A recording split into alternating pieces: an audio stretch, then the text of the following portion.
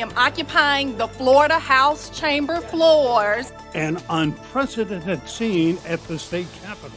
The governor won this battle and Floridians lost. An unprecedented rush of maps and laws. The state is governed by the interests of the people of the state of Florida. So Disney poked the bear. DeSantis versus Disney. Republicans deliver. We're going to talk about the issues that are actually impacting people's lives.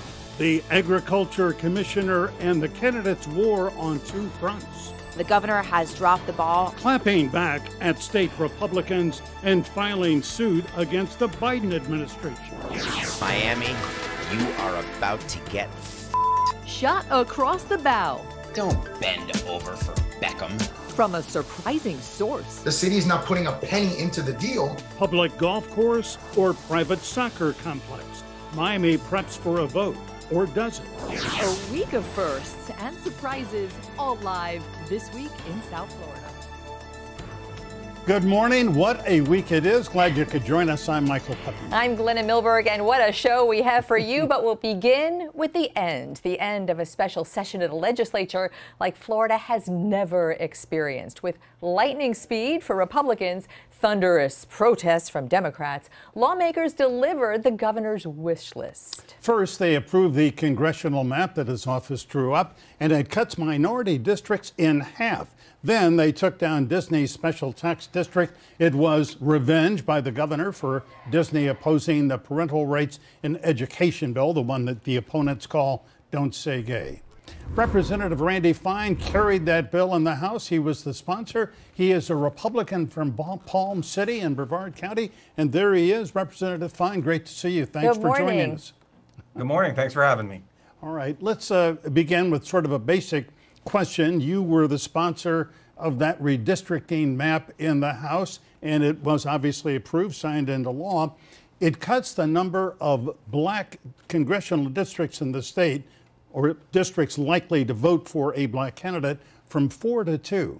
Is that fair? Is it legal? Is it constitutional? Sure, and just to correct you, I wasn't the sponsor of the map, but I was the vice chairman of the full redistricting committee. To answer your question, though, look, there are two schools of thought on this, and one is that no race should receive preference in the creation of districts, that we should not racially gerrymander the state, something that Democrats did for over 100 years in this state. This map is focused on organizing based on geography and making sure every voter in Florida has an equal right to select the candidate of their choice. Democrats wished to actually disenfranchise millions of voters across the state, and we stood up against that. Well, how disenfranchised? I frankly just don't understand. I didn't hear any Democrat trying to disenfranchise. What they were saying, essentially, as I heard it, was we are trying to repair a racial injustice from over 100 years ago, and the Voting Rights Act of 1965 and the Constitutional Fair Districts Amendment were steps to try to do that, weren't they?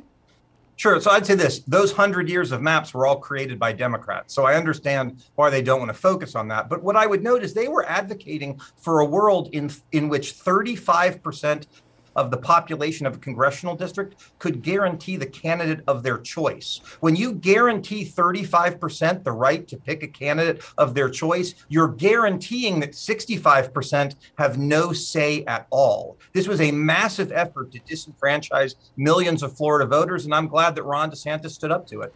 Representative Fine, you did carry the Disney bill in the House of Representatives. There you go. And we've been talking about that all week. That was lightning fast. We knew it was going to happen the moment the governor broached it. Heard you talk about it for several days. You are a very conservative Republican. You value free speech. You value free markets. Reconcile then for us how kicking the hornet's nest, which were your words, and the clapback from Republicans as punishment for Disney, how do you reconcile that with allowing corporate free speech, corporate free markets? I just reject the premise of the question. Over 150 companies signed a letter opposing our parental rights and education bill. We didn't target any of them. But Disney chose to take advantage of special privileges that they have in this state that no Floridian enjoys and no other company enjoys to repudiate the state, its elected representatives, its governor, and its voters. If you're going to ask for special privileges, then you need to be on your best behavior. They weren't. And what ended up happening is we realized that there were these special districts that were created before the Florida Constitution was put in place that had many provisions that just didn't make sense anymore. So to your point, this was their special district was before the Constitution. They weren't given any special privileges. They were assisted in creating Disney World for Florida. But the other bill that took away their carve-out in the new social media law, that was a carve-out for Disney, was given to them by essentially the same legislature.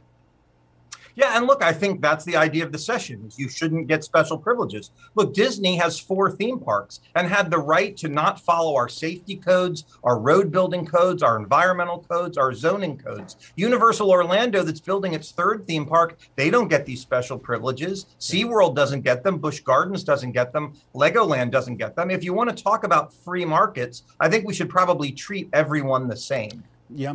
Representative Fine, as you well know, Disney over the years, since 1967, has given millions of dollars to Florida politicians, governors, members of the legislature, lobbied to get special privileges, and in fact, you know, got several, like that carve-out that the governor got rid of, that you all got rid of. On the other hand, when they came to Florida, there had to be incentives to bring them here. The incentive was the Reedy Creek Improvement District. Now, that's not sort of written, you know, on stone, and it was right perhaps for you guys to do away with it, but, you know, let's call it what it is. I mean, that was revenge, was it not, by the governor? No, I don't think so. Look, there were 133 special districts before the Constitution was approved in 1968. 127 of them had been updated. These 6 had not. Little history lesson, Reedy Creek was created when Disney promised that they would actually build a city where Disney World is, with housing and things like that. That never happened, yet this was never updated. What happened here is when Disney chose to alienate the voters of Florida, they drained their political power, which had prevented the legislature from taking a look at these special privileges for the last 50 years. I think what it shows is under Ron DeSantis and representatives like me, you may have a lot of money, you may have a lot of power, but we're still going to do the right thing. So would then, under that argument, wouldn't it have been possible to let the market decide, let the parents who might have been furious with Disney for opposing that bill to just not go to Disney World anymore? Well, we're still going to do that.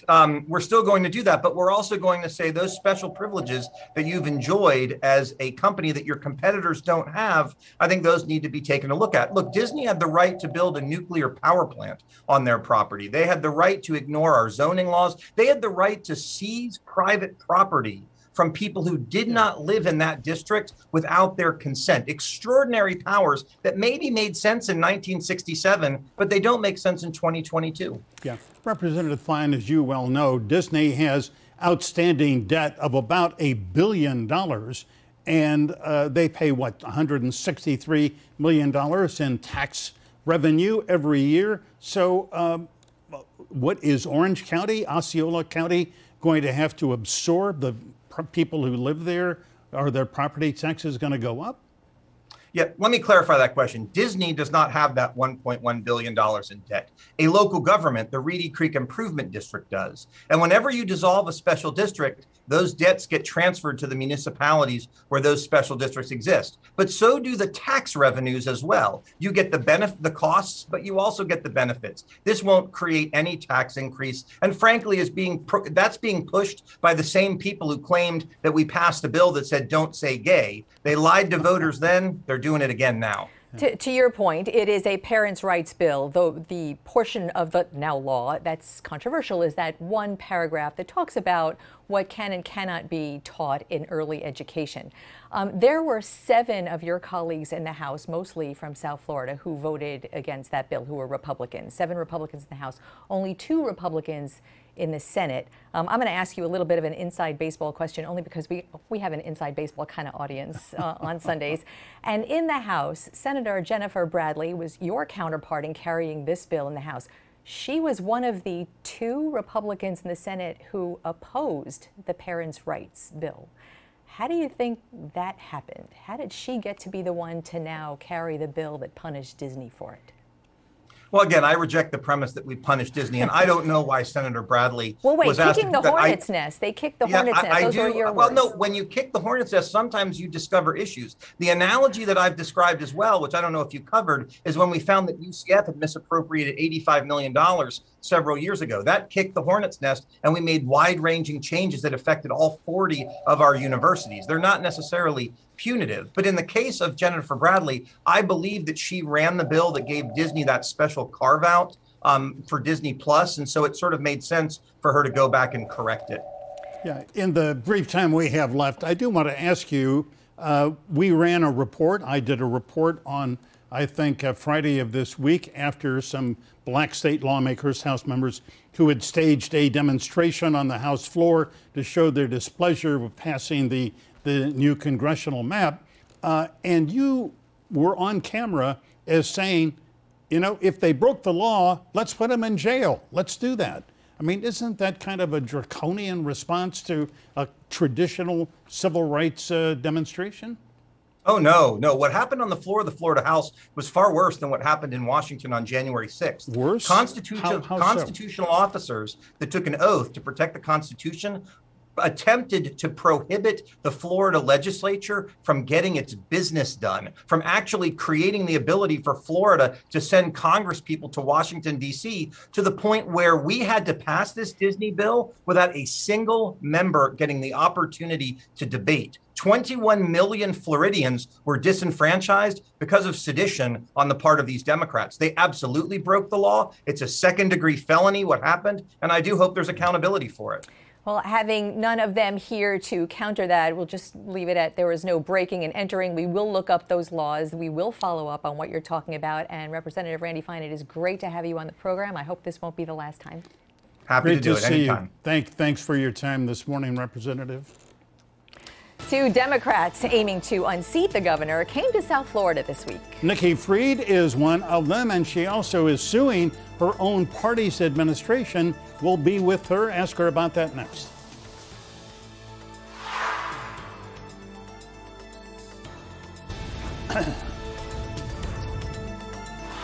Believe it or not, just 4 months now until the August primaries, and the race for governor is really ramping up. Of the candidates vying to be the Democrat who challenges Governor Ron DeSantis, 2 of them brought their campaigns right here to South Florida this week. Charlie Crist, now a congressman, and Nikki Fried, Florida's Commissioner of Agriculture, both here making their cases about why he or she would be the Democrats' best chance to unseat the governor.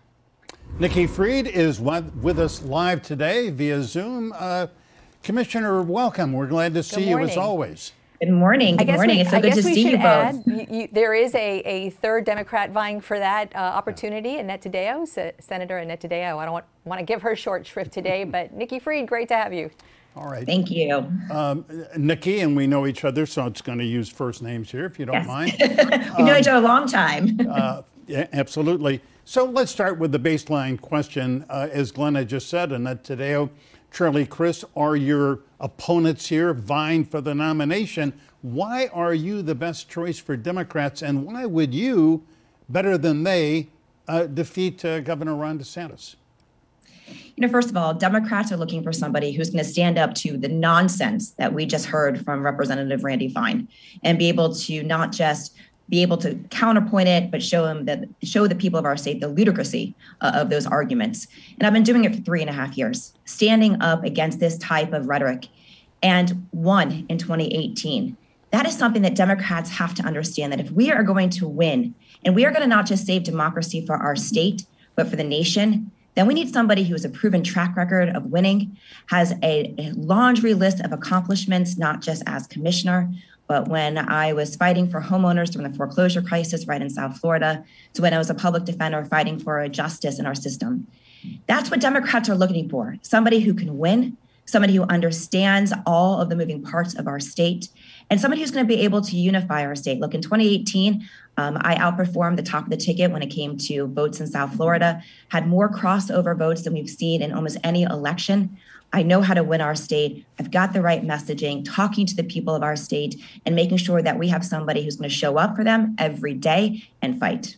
Okay, that could be like your campaign speech right there, and maybe it is. But let's talk about the news of the week right now. Kind of an eyebrow-raising development, this lawsuit that you filed against your party's own Biden administration. And it's over medical marijuana. People who use medical marijuana in Florida at the moment legally cannot own guns, cannot purchase guns. Your department sort of oversees both. Why did you file this lawsuit? Couldn't that be handled in a less aggressive way? Look, Glenna and Michael, you know from all the times that we've talked, and everybody across the state knows that legalization and inequities of the medical marijuana laws of our state have been something that I have been championing on and fighting for decades at this point. And Congress has not moved. And so seeing not just on this issue when it comes to gun rights, but we see people all across our state who are using medical marijuana being fired from jobs, VA veterans not being able to get their VA benefits, losing of their housing. So there's a lot of rights right now that medical marijuana users are being deprived of because they're choosing a medicine that is a guaranteed right also in our Constitution if you become a medical patient. And this is something that I have been working on for years, and specifically on this one since I became commissioner. And we have been working on it since I got into office. Unfortunately, we had this pandemic, and that had to be our priority, making sure that we have all hands on deck to get our state and our country through the pandemic. And look, this is supposed to be a friendly lawsuit with the Biden administration. We've been talking to them. We called them beforehand. We said, look, this is an opportunity for us to work together to make some changes to the ATF form. And this is ultimately going to make people more safe. We as Democrats have, things that we're talking about as common sense gun regulations. And that includes everybody receiving a complete background check when purchasing a gun. Right now, we're forcing medical marijuana patients into illegal markets and or lying on this form, which is a felony. So this is an opportunity to showcase. Let me just go under the theory that every time an elected official who's running for something does something, it kind of crosses both service and campaigning. And so in the other sort of direction, this lawsuit really has the attention in a way of Republicans as well. Was that your intention? Look, this issue, we all know. Medical marijuana and legalization crosses party lines. That's how I won in 2018, coming up with issues that are common sense that people across our state believe in. We voted 72% for medical marijuana. If you poll legalization across the country and across our state, it is over 60%. This is something that needs to be fixed in Congress. This needs to be fixed on getting more people opportunities to participate in this new green industry. This is something that's crossing party lines. This is why, going back to our first question, why I am Democrats' best chance to defeat Ron DeSantis in November. Yeah. Nikki, I understand that there are 771,000 Floridians who have qualified for a medical marijuana permit. I don't know exactly what license, you have to go to a doctor to get it. You, in fact, have one of those, do you not? I do. And I've been very vocal about that. It's one of the things that I ran on to make sure that we're...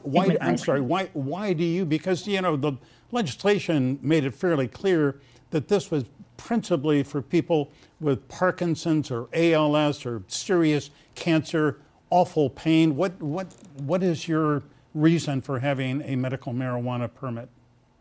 First off, this is a personal medical issue, but I certainly have been very open about it, that I've experienced PTSD. And that's another issue that we're seeing. One of the reasons why this even was in our Constitution and why it's been pushed all across our country is because of individuals, especially our veterans who are coming back and are having PTSD and are looking for other alternatives than the other types of medications that have been prescribed to them, alcohol, or in some effects, unfortunately, we've seen a lot of our veterans commit suicide.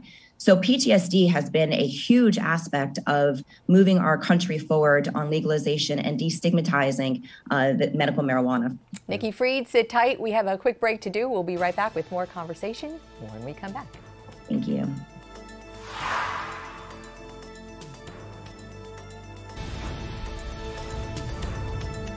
We are back with candidate for governor and Agriculture and Consumer Services Commissioner Nikki Fried, the longest title in state government. So Nikki, let's talk about the campaign a little bit. Nancy Pelosi, House Speaker, endorsed Charlie Crist for this. What is your take on that? That actually surprised, the actual endorsement surprised a lot of people here. Not that she would or wouldn't, just that. So before I get all tangled up in something I probably shouldn't be saying, what do you think?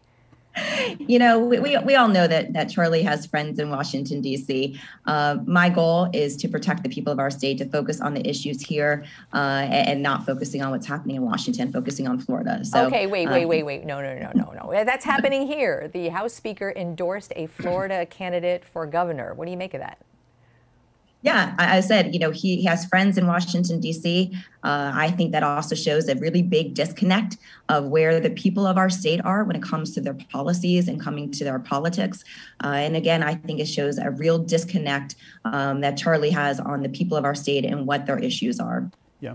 Nikki, yesterday afternoon, you were in Homestead at what was billed as a gubernatorial candidates forum. You were there. And they had invited Charlie Crist. He was a no-show. Now, I don't know whether he had ever confirmed his appearance, but he wasn't there. You were. And in the course of this, you said we ought to have 5 statewide debates before the August 23rd primary. Is that realistic? I mean, you think there are going to be 2 debates? You know, look, he did confirm. He did confirm. We moved around our entire schedule to be down to show up for the people of South Dade and show up for the people of our state. He dropped out the night before. So he didn't want to come onto stage and to actually have those conversations about issues, about what is impacting people today, going on the record about our past issues that he has not been good on, including reproductive rights, including the LGBTQ, including criminal justice. I mean, there's a litany of issues that Charlie Crist has to be accountable for his past. And so being the fact that he refused to show up yesterday at this forum, we called on 5 debates. And so I hope that he takes that challenge and is willing to come onto stage with me and have a real conversation about who we are, where we come from, what we're willing to fight for, and give a real differences, because there are, showing to the people of our state and the Democrats who is that true Democrat who's going to stand up for the things that we all believe in, and who's going to be our champion in Tallahassee. And unfortunately, the people of our state didn't get that opportunity yesterday to see those differences. I just want to put on the record, in fairness, we here actually don't know why he didn't show up and what his reasons are. So I just want to throw that out there. Nikki Fried, when Michael and I were talking just a little while ago, affordable housing is actually one of our community's biggest issues. And I know that's something that you have a plan for. Yep. Yeah, you know, look, when I first launched this campaign, I did a listening tour all across our state, getting buy-ins from people about what is on their minds. And let me tell you that the number one thing that I heard consistently, whether I was in Key West, I was in Central Florida, I was in the Panhandle, was affordability. And so we have to be declaring a state of emergency. I've asked the governor to do so. He has refused to. So on day 1 of my governorship, that's what we're going to do, because that is exactly what's happening. Yeah, if I could jump in, Nikki, I beg your pardon. But, you know, the legislature this year, once again, took $100 million out of the Sadowski Housing Trust, which helps people buy houses. And, you know, as governor, would you stop that? Yeah, first of all, Michael, you're correct. We have now calculated that since Jeb Bush, so Jeb, Charlie, Rick, and Ron collectively have gutted $2.3 billion from that trust fund. Can you imagine how many affordable homes and complexes could have been built over the last 25 years? And so I have said, I will never sign a budget that is laid on my desk that touches 1 cent from the Affordable Trust Housing. That is just unacceptable. That shows that this Republican legislators and these Republican governors did not have the people as a priority. Charlie gutted over $530 million from the Sadowski Fund. Yeah. That's something that I want to talk about and show the people of our state that we've got a plan, including having an increase of our homestead exemption from $50,000 to $100,000, and anything over 10% rent increases is price gouging, because that's exactly what it is. Yeah, well, we are going to invite you. We're inviting you right now. Glenna and I want you and Charlie and Annette to come on this program, and you can certainly have a full hour to debate each other, and I hope you will say, yes, I'll do that. Absolutely. Anytime, any place. I think that we have to talk about the issues, and for the people of our state to see the clear differences between myself and my opponents. All right. Nikki Fried, thank you so much. Thanks we so appreciate much. it. Absolutely. Next, the filmmaker and the ex-Marlins president who made Stadium Deal the most feared words in South Florida. Boy, what a lineup. Billy Corben and David Samson, they teamed up on a viral takedown, and they're going to join us next.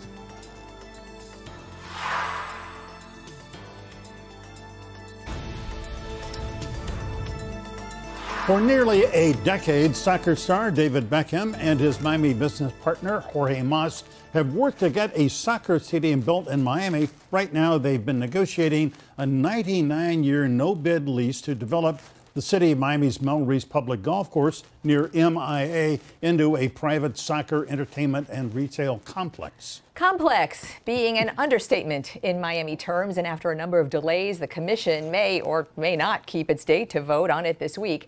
And headlining the opposition now is this. Miami is known for sun, fun, and sex. And Miami, you are about to get These 5 commissioners are voting on the biggest real estate deal in the history of Miami. And if you thought the Marlins Park deal was shitty, wait until you get a load of this. The city wants to give billionaire Jorge Mas, David Beckham, and their Inter-Miami soccer team a 99-year no-bid lease below market value on 131 acres of parkland. So filmmaker Billy Corben, Raconteur Films, made that mini documentary, and that's kind of right in his wheelhouse. But the narrator, poof, bombshell. David Samson, the former president of the Marlins, largely credited with pulling off the worst stadium deal for Miami-Dade taxpayers in the history of the world. So good to have you both. And there they are on screen right now. You've got a lot of splaining to do. Billy, who recruited who for doing this mini documentary? Oh, well, I recruited David Samson. There's no doubt about that. I mean, when Clarice Starling needed help capturing Buffalo Bill, she went to Hannibal Lecter. So that's what I did. Put the lotion in the basket. David, David, I just want to tell you, one of our colleagues saw you in a deli or something with one of your children and said that you looked like you were a really good dad. But you truly were the most hated man in Miami, and possibly still are in Miami-Dade, and you know that, and you know it seems like you're kind of proud of that. Why are you doing this? What is your motive for this opposition? Well, I would like the number of the person. First of all, maybe you could call my daughter, because if all it takes to be a good dad is to go to a deli and get a schmear, then I would say there's a lot of good dads. Are you saying you're not? not? I'm saying that I could be better. There's no doubt about that. But a schmear is not the difference maker. So Billy Corben called me and he said, listen, I have an idea for a script I'm writing. Would you be willing to narrate a bit about the Mel Reese and the soccer stadium deal? Do you know anything about it? Do you have an opinion about it? And I said, of course, I'd love to work with you, Billy. You're unbelievable at what you do, and it would be in my best interest for people to understand what's going on with this soccer deal, because it's so different than the Marlins Park deal. It's so much worse. Billy sent me the script. I made 1 or 2 tiny changes that Billy actually accepted, which made me feel like a writer. And then we filmed it, and Billy put together a piece of education in 2.5 minutes that has certainly found some eyes. Yeah. Billy, as you know oh so well, the most cutting criticism is satire and making fun of people, getting people to laugh about your opponent. And, you know, hats off to you. I mean, you have done it with this little clip.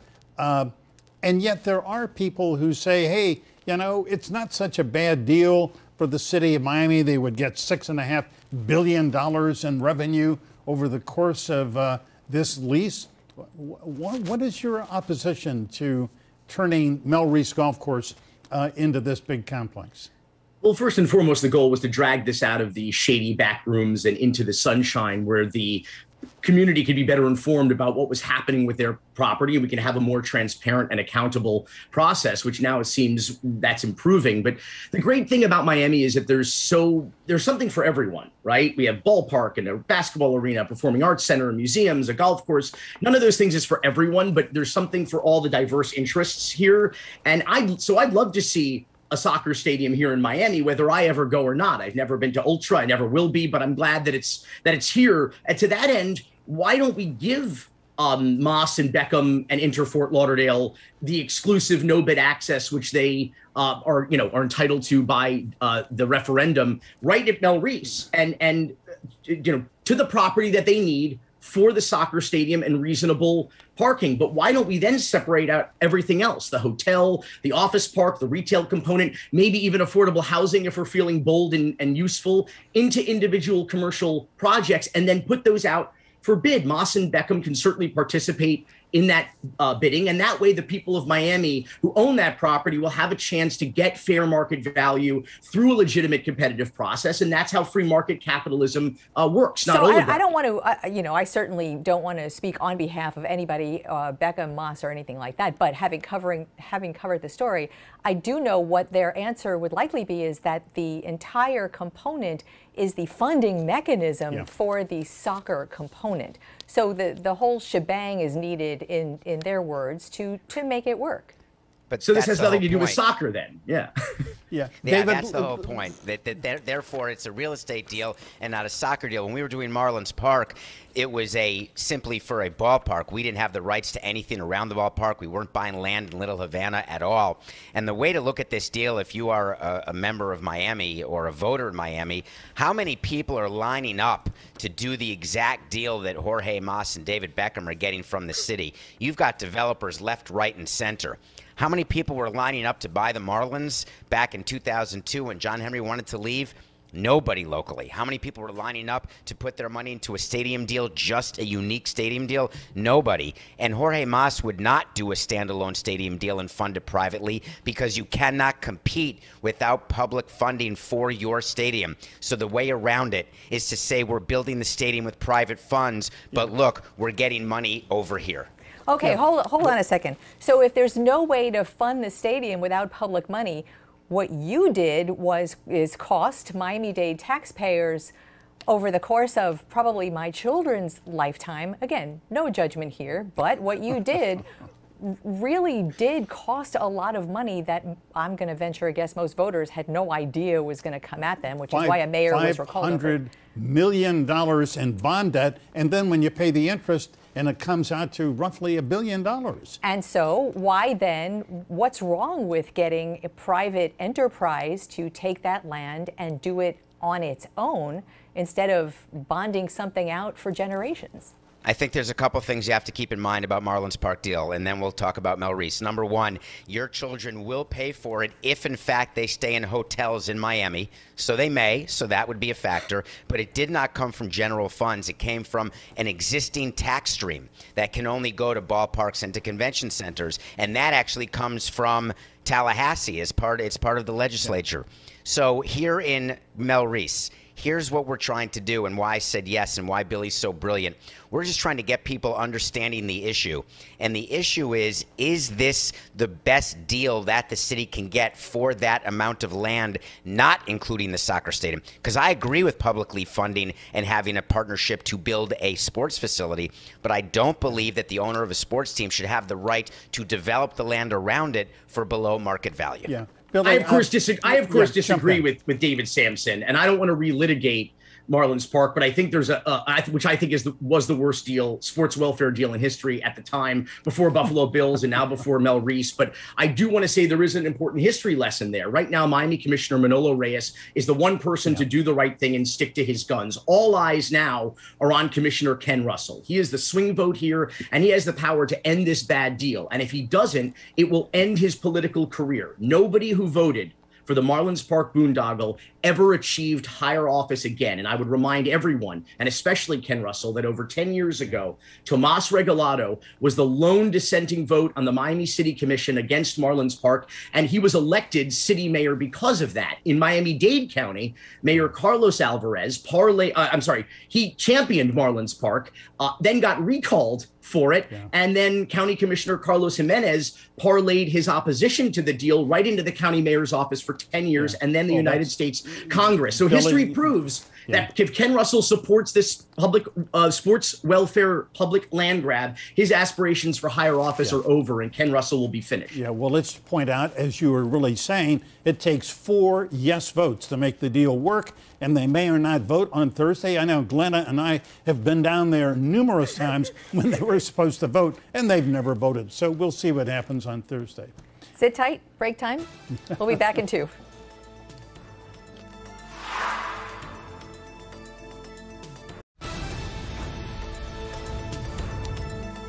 Welcome back. We are having a very lively, robust conversation, as you would expect, with Billy Corben, filmmaker extraordinaire, 537 votes, the U and many others, and David Samson, who was the president of the Marlins. And we should point out for anybody who is saying, where is a voice in favor of the Miami Freedom Park deal? Well, I think Glenna and I would say David Beckham, Jorge Mas have all been on this program. Mayor Francis Suarez, they've all given their reasons why they support it. So it's not exactly a one-sided deal. Billy, the Inter Miami, the soccer club, did issue a statement, and it said, I'll just read a bit, Miami Freedom Park is a 100% privately funded project. It would create the single largest park in the city of Miami. But, you know, we're not talking about a park, you know, just a big green space. I mean, there would be soccer fields, however, in addition to the soccer stadium. The vast majority of that 131 acres, though, is going to be paved over with concrete. That's just a fact. And I saw their infographic, and I'm a big fan of science fiction, so I read it. You know, some of it is just manipulated economic impact studies, which you can ask any legitimate economist will tell you is pie in the sky nonsense. And the rest of it is 4-year-old statistics that are either half-truths, outright lies, or one has to wonder, why isn't the deal better now in 2022 than it was in 2018. You have to remember that in the first week of January of this year, Mayor Ponzi Postalita, Francis Suarez, came out to the press and said, the deal is done, it's good to go, and it is the best deal for the city. Well, that was in January. What was the rent back then? Just this week, in response to our mini documentary, Francis said, well, of course, we're going to do a reassessment of the property to reevaluate the rent. Well, when? The vote is on Thursday, and you said 3 months ago that this was the best deal. So this guy, you know, Francis Suarez, as in the words of Manolo Reyes, he is wearing an Inter Miami jersey in this deal, not a City of Miami jersey in this deal. And he is working as the private personal realtor to Jorge Mas and David Beckham. When we were negotiating, I'm sorry, when we were negotiating the stadium deal, we had a bunch of voices like Billy Corben's or like Norman Brayman's, and they were making a lot of noise, some including lawsuits. And we only felt we had to respond if we still needed votes in the county commission or city commission. And we didn't feel, we felt we had the votes because we felt it was a good deal. Both sides did. So we never would have responded the way Inter Miami did. So by them responding, that means to me that they do not yet have that 4th vote.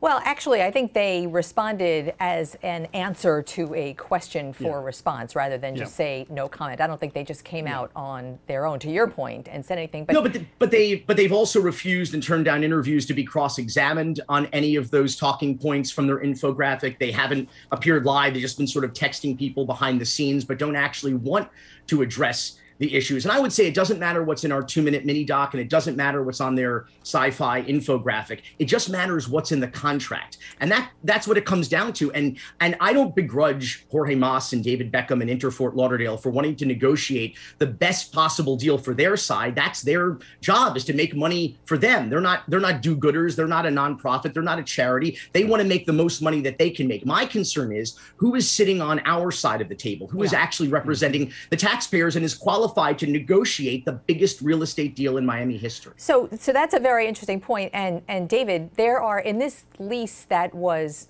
sort of put out, some people got it. It's not on the website of the city yet, so it's not an official public document, but it is available to the public for anyone who wanted to see it, is this framework for the lease agreement that was supposed to be in front of the city commission now 3 or 4 times, and maybe this week it will be. But in that, along with that comes a memo from the city's own attorneys that identified 28 issues, problems with this lease deal that the city's own attorneys are telling the commissioners about to vote on it are there.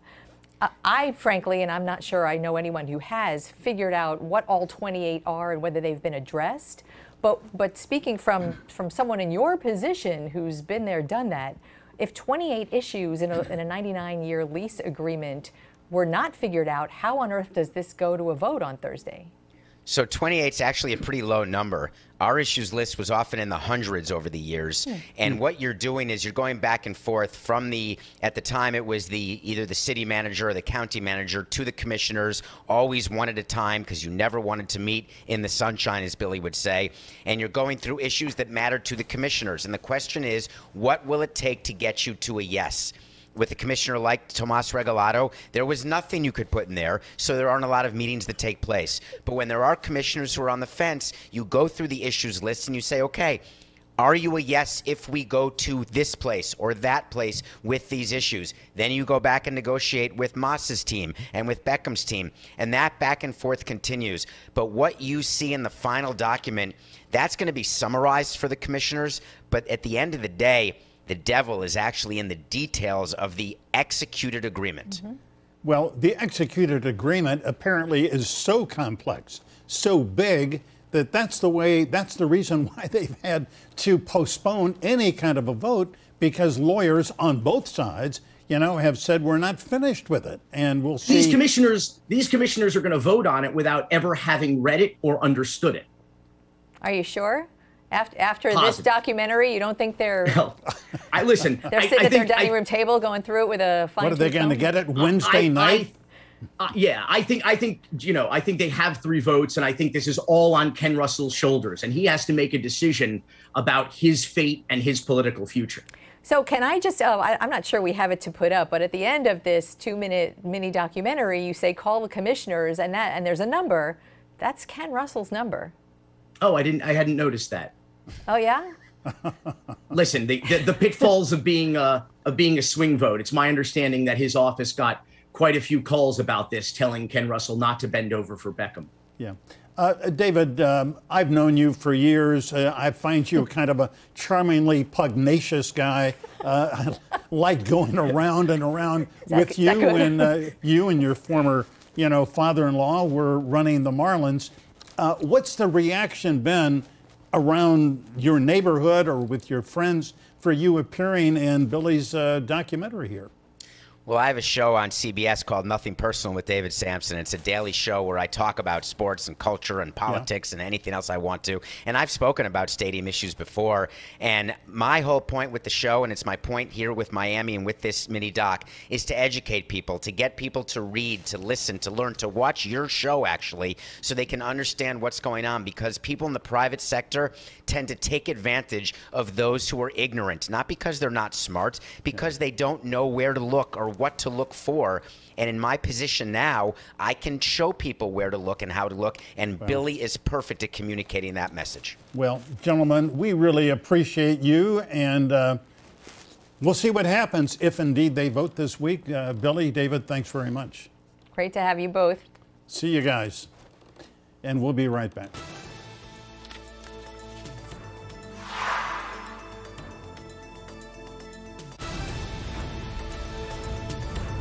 To re-watch today's interviews or listen to the This Week in South Florida podcast, take your phone, scan this QR code right there on the screen, and it takes you right to the This Week in South Florida section of local10.com. Thank you so much for being with us here. Remember, we are online all the time at local10.com. And as always, stay informed. Get involved.